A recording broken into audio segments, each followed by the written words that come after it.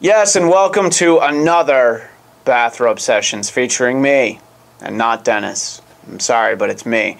We're going to call this the Creepy James edition, because all of the questions that I answer here are from our friend Creepy James. I did have to delete a couple of the creepiest questions that he had, but, you know, a guy named Creepy James, don't be surprised when he asks if he can smell the insides of your shoes.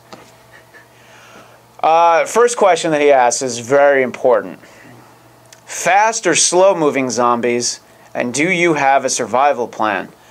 My survival plan only deals with slow-moving zombies. So if we have fast-moving zombies, I am probably going to be screwed. But the slow-moving zombies, I think my plan is to just run faster than them. And I think it might work to zig and zag. It might not. I might zig and zag into some other zombies. But that's probably how I'd give it a try. We'll see if it works when the zombie revolution happens on April 15th, 2013. Just remember, I'm warning you now when the zombie revolution, the uprising, will happen. And Creepy James, I don't think you have a survival plan. But if you do, please post it on Twitter. Another question is, living on the left coast, or as we call it here, the best coast, thank you. Do you ever take flack from the locals because you work on the Dennis Miller Show? I would say not really. Generally speaking, most people don't really care that much about, you know, the politics and things. And, you know, I mean, I think anybody who listens to the show knows what Dennis's stances are on social issues. And I think those are the ones that, at least people that I interact with, would tend to get more upset about, you know. I mean, those are the things that might bother them.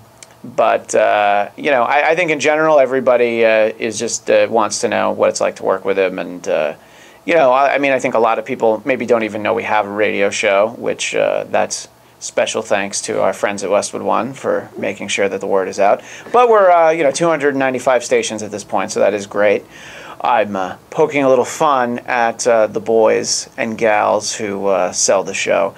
But I think, generally speaking, people are interested to hear about it. And, you know, you'll occasionally be like, hey, what happened to that guy? And I'm like, well, I don't know. He's still funny. I mean, have you seen him lately? And, you know, usually people will maybe get back to me because they'll see, you know, like his most recent HBO special or actually catch the show. And they often try to figure out which one was me, because I say, like, oh, I'm on the air a little bit sometimes. And they're like, really? I didn't hear you. I'm like, well, there's two voices. The one that isn't Dennis is me. And they're like, no, I didn't notice that guy.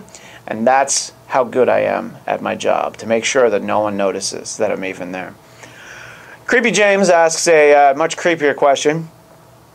If one day Dennis showed up at the studio, pulled you aside and said, there's a dead body in the trunk of his car, what would you do? If. As a matter of fact, the day that this happened, I said, I don't even want to see it. Let me drive your car. And I took it up and up and up Mulholland. And I did the old trick with the brick on the accelerator, jumped out after I pulled the emergency brake, and I don't know what happened to that body.